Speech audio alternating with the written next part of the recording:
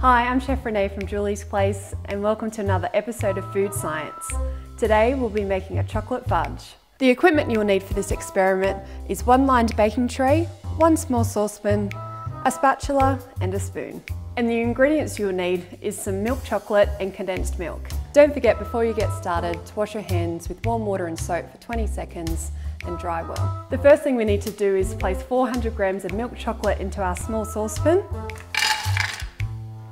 along with our tin of condensed milk. Place your saucepan on a low heat and don't forget to ask for an adult's help if needed. Use your spatula to keep stirring until your mixture is nice and smooth. Make sure you get your spatula right to the edges so the chocolate doesn't burn. Condensed milk is a boiled down concentrated sugar syrup, and by adding the chocolate, the particles in the milk become firm, resulting in a set fudge. When your mixture is nice and smooth, pour it straight into your lined baking tray.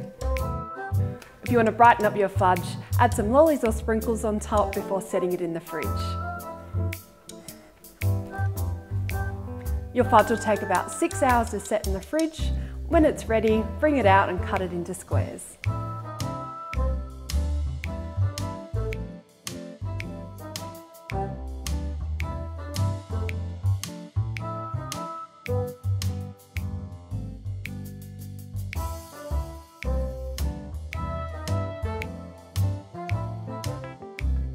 Thank you for joining me today in making our chocolate fudge.